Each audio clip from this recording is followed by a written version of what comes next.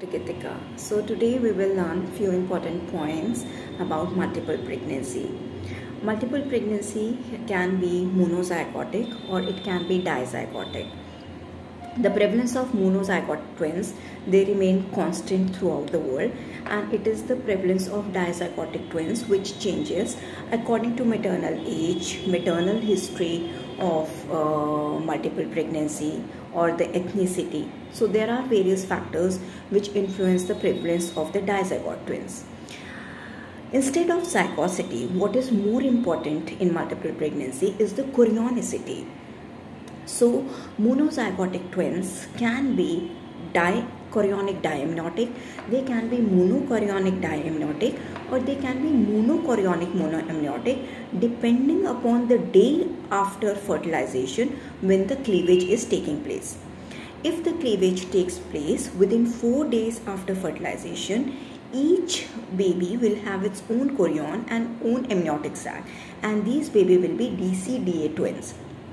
If the cleavage occurs between day 4 to day 8 of the cycle, then these baby will have single placenta and they will have 2 amniotic sacs. So these babies will be MCDA twins.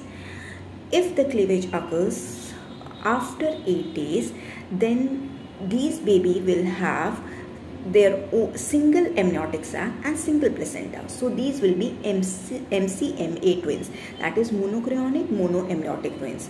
So monozygotic twins can be either of the three. They can be DCDA, MCDA, or MCMA twins. If we talk about the dizygotic twins, they will always be DCDA twins because each baby has its own chorion and each baby has its own amniotic sac. The MCMA twins, they carry higher rate of complications and they account for 2% of all the monozygotic twins because there is cord entanglement, because both the babies, they are lying in the single amniotic sac.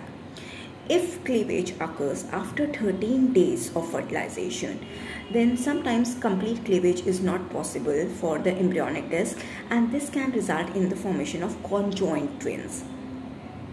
What is more important? It is not the zygosity which is more important, but it is the chorionicity which is more important, because monochorionic twins, they are associated with in monochorionic twins there are certain complications which are specific to these twins, like twin to twin transfusion syndrome, selective growth restriction, twin anemia polycythemia syndrome, twin reverse arterial perfusion, and selective fetal death. Since monochorionic twins, they have vascular connection in the placenta, so they carry a poorer prognosis as compared to dichorionic twins. That's why it is very important that we know the chorionicity of the twins. What is the chorionicity? We are not bothered about the zygosity. What we are more bothered from the obstetric point of view is the chorionicity. Thank you.